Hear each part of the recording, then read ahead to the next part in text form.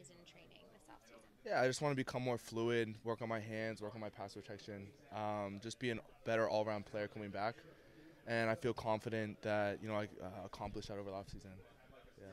How much different do you feel at this point this year than At this point, I last mean, year? it's just really getting my feet back in the building, meeting some of the new faces around the locker room, and I mean, just reconnecting with the guys because I feel like I haven't seen them in forever. So it's nice being back here. What was your first reaction when you heard Joe Mixon was not going to be here this year? Yeah, I mean, he's done so much for this team, the city, the fan base. We're gonna miss him. I gave him a call just to see how he was doing, what his mindset was, but um, yeah, no, he's definitely in a good place. Um, Texans are gonna be a great city for him. He's gonna kill it out there, so I'm excited for him in that sense. But opens up a lot of opportunity over here, and excited to get back to work with Chris and Trey and Zach, and just kind of mold this running back room into something new. Have you had a chance to talk to Zach? Not yet, no.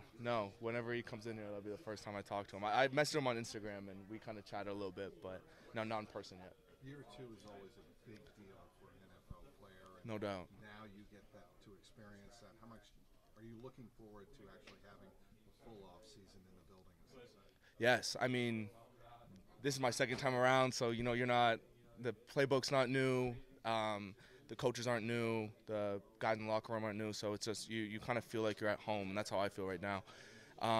But what I want to do most is just build on what I did last year, kind of turn it on more at the end of last season, and just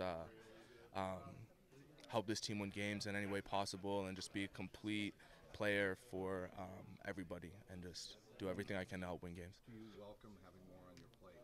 Definitely. How do you? No, definitely. I mean, I did it in college. That's why we're in this building. I think everybody in here has the same mindset of, competing and producing in any way that they can. And that's just my mindset every single day. However that comes, I'm ready to take on whatever comes my way. What happened with your hamstring, and is that something that is different for you in terms of your training and maybe getting your body in a different way so a soft, not that you can control it, that a soft tissue injury Yeah. like that doesn't happen as much?